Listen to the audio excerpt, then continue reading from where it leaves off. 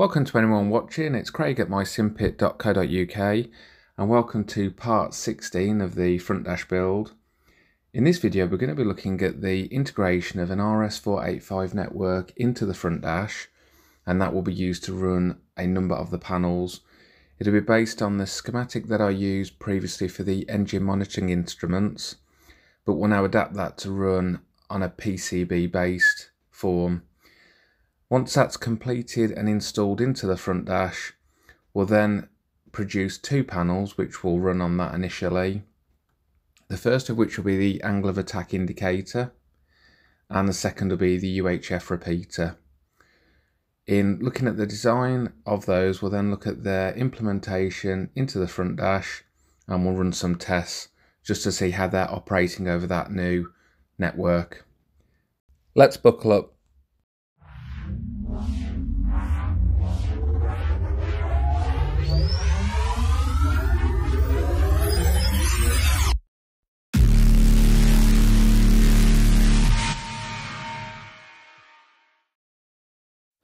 The first thing to look at is the creation of the RS485 network. We can see here the schematic that I'd used originally, and I use this when designing it for the engine monitoring instruments. And for anyone interested in exactly how the network operates, if you refer back to that video I did, I'll go into quite some detail. What we're really looking at this point is to take that original network that I made, which was just spread out on a prototype board, and putting that into a PCB form. What we can see here is the PCB for the master, and on the left there we can see it's a shield that plugs into the Arduino Mega, and that shield has three RJ45 sockets for up to 3 slaves. I've then created a number of PCB extension boards which have additional RJ45 sockets like what we can see here, so you can expand the capability of that network for the number of slaves that it can stream to. So this is a much smaller footprint, and I can mount this and have it within the actual front dash itself, and that will minimise the length of any cabling needed to reach the slaves. I did two versions of the PCB for the slaves. The one on the right is a stepper specific breakout board, and this one, as a revision of one I did previously for the engine monitoring instruments, has pinouts for driving 2 steppers from the one board and thicker traces.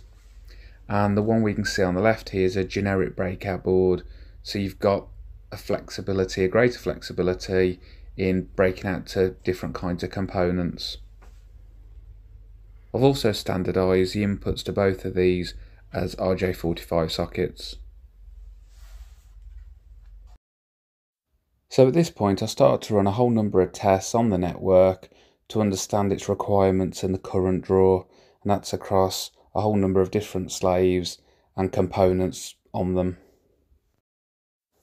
The master draws somewhere in the region of about 75 milliamps.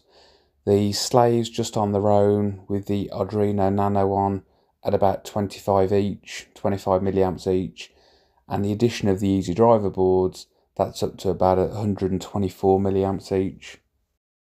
So even from a small network running a couple of slaves each with a stepper motor, you're quite easily and quickly up to 300 milliamps. None of my tests showed any problems or any instability in this network, but I am aware that it is still a different method to running panels than that which I've typically used, and therefore I've designed a monitor box that you can see now, so I'll be able, whilst running it in my Simpit, to be able to see exactly what it's doing. If in the unlikely event it then behaves in any way I don't like, or it's doing anything that I'm not happy with, I've put a kill switch in place so I can just cut the power to it. We can see here now the network installed into the front dash and the monitor box down in the bottom right. Now the display for this is so bright, on the left here I've just put another shot of that, and we'll alter the brightness just so we can see what the measurements are. So in this test we're going to plug in one slave that has a number of components on it. And we'll be able to see the impact that that has on the network. So as we plug it in, the reading jumps and settles around about 240 milliamps. This measurement device, it's not as precise as my multimeter, but it does give a fair indication of what it's doing. And let's now plug in another slave, which will just be one of the generic breakout boards. But other than the Arduino Nano in it, there's no other components it's powering. And as we know, that will go up by roughly about 30 milliamps. But let's say in running this for a period, there comes a point where there's something about the readings I don't like, or it behaves in a way that I'm not happy with. We've got the kill switch here just to cut the power to it. So at this point you can just see the voltage that still sits on the network, but there is no current draw because that's been disabled. So with this network in place, it's now my plan to progressively add one at a time a number of panels connected as slaves up to what I'd probably say would be a maximum number of somewhere in the region of 16 to 20. And it might be in adding panels, according on the components I'm powering, the readings tell me that I'm getting to the maximum capacity I'd want to run this at. So we'll now spend a bit of time looking at the first couple of panels that we will want to run on a slave on this network. Those panels are going to be the angle of attack indicator and the UHF repeater. And in this case, we're going to run both of those panels off the one slave. Separate to the network I've installed within the front dash, I've separately soldered together another one of the PCB masters and a few other slaves, just so I've got a test network.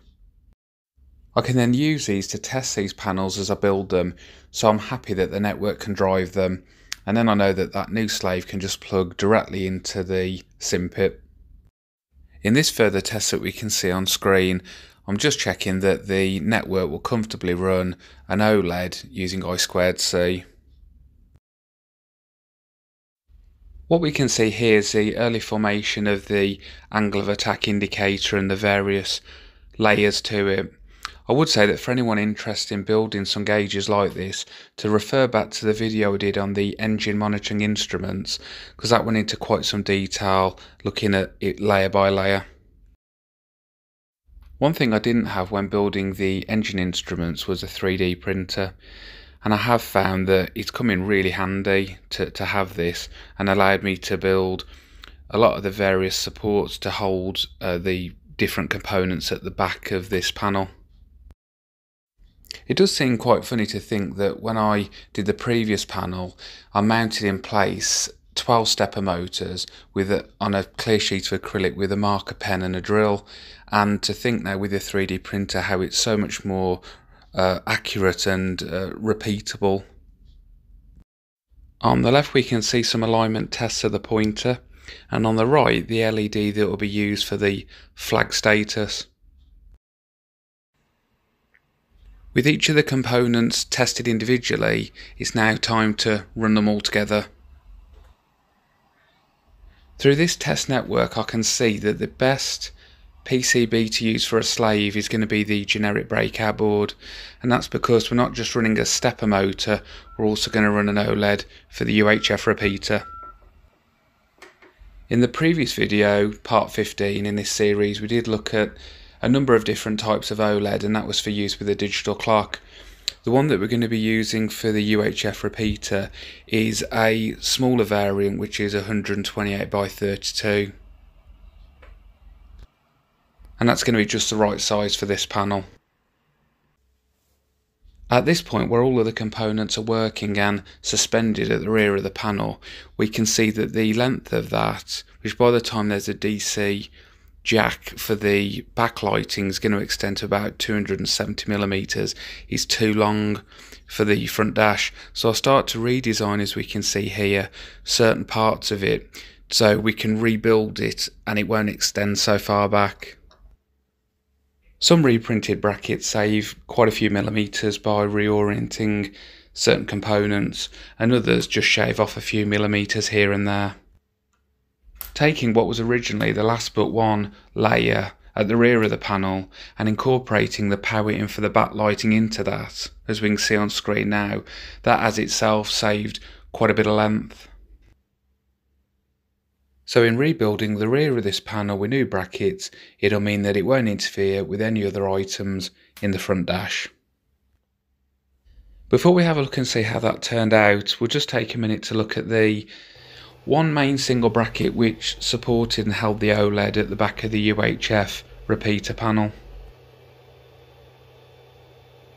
This test print, as we can see here, has mounting holes to hold it to the rear of that panel, and it also has a rectangular cutout which will allow the pins to drop through but leave enough space for a header to be plugged into it, and also has one larger indentation that all of the resistors at the back can sit in, so it's suspended evenly,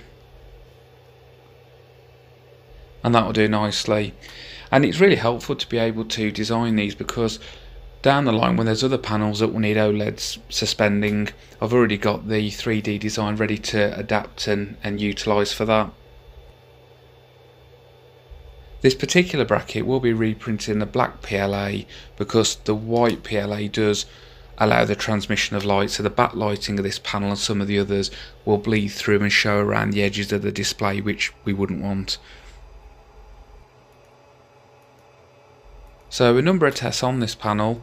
On the left we can see me just scrolling through a whole number of frequencies on the UHF radio and just looking at the update of that.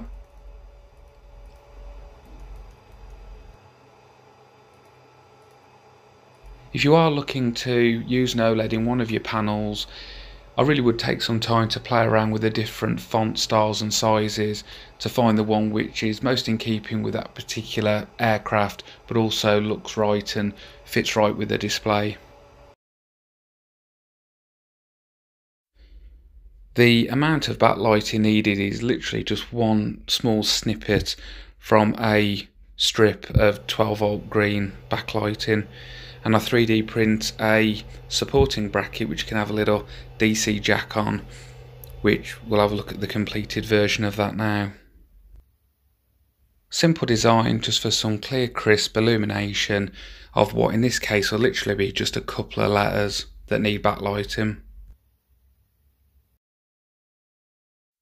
Now let's just take some time to look at the two completed panels which will run off one slave on a generic breakout PCB, and we're looking at these now prior to their incorporation into the front dash, and then at that point we'll bring them online and we'll run some initial tests. As we can see from the side profile of the angle of attack indicator, the redesign, reprint and rebuild of the rear layers has made quite a bit of difference to the length, and it's reduced it by what would be about 70mm.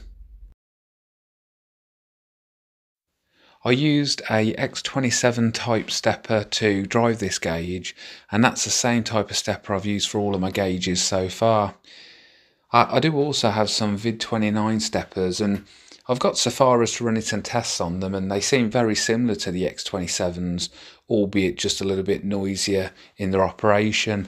But I would be interested for anyone watching of what their experience might be if they've used both of those type, if one is more reliable and has a longer life cycle than the other. So we're at the point now that both of these panels are fully complete. We're going to now install them into the front dash and bring them online. So we have a in-cockpit view of the simulator, and on the right hand side of the screen we actually have a close-up of the physical panel. As regards the UHF panel, there's not really a vast amount to see there other than the fact that it's displaying the same frequency as what there is within the sim, and it updates to match and reflect that. But what we can look at is the angle of attack indicator, and that's in terms of its movement and how that relates to what's happening in the sim. So we'll look at this gauge in use, and a good way to do that is through takeoff, because clearly the pitch of the aircraft's going to change at the point that we depart from the runway. It's a bit of a zoomed out view of that gauge in the sim, and we're looking at it from a bit of a different angle than the actual physical one on the right, but we'll be able to have a look at how those gauges are moving relative to one another. The angle of attack indicator has a limited range of motion of roughly about 275 degrees, and this is in keeping with the range of motion on most of the engine instruments. But what is different about this gauge is it does accelerate and move, the pointer does, a lot quicker in the sim than the others I've done so far. And the X27 stepper can't move as fast as what the pointer does in the sim when there's extreme movements of the aircraft. And whilst this isn't an issue for this gauge given its limited range of motion, it's very clear that a much faster stepper will be needed to drive instruments such as the altimeter to ensure that the pointer physically is in sync with that in the sim. This is something I'm now going to research into. I'm just going to cut the AC bus now, just to trigger the flag on that instrument. Now let's just turn the volume down on that warning.